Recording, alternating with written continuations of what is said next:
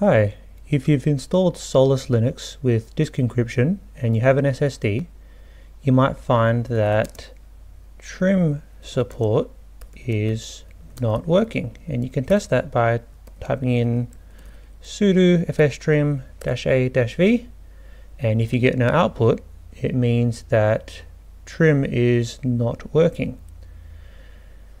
To fix that, there's 3 parts you can follow on this blog post. The first is not too hard to do.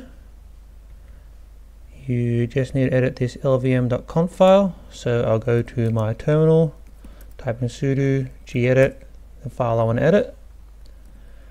I find a line issue_discards and I'll change the 0 into a 1.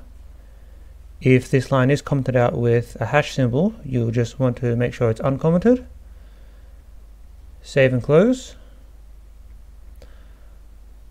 Part 2 is a little bit tricky since Solus Linux doesn't have a crypt tab file. But there is a forum post with an answer by Ike, which is pretty cool. All you need to do is create the etc kernel directory, which is probably already there on my computer. Yes, it is. Next, you want to copy this line here, which will probably give you an error. And if it does, type in sudo su, run it again, and then type in exit to change from your root account back to your normal account.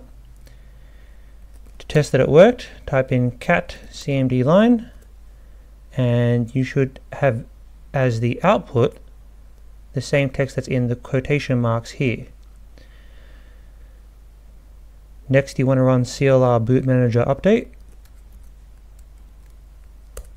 and we can go back to the blog post. The last part of the blog post is to run sudo trackut force, which will take a little while to run.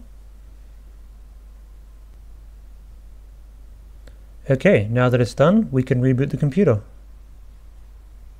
Okay, the computer has been rebooted, and I will run that original fstrim command that I did in the beginning, fstrim-a-v.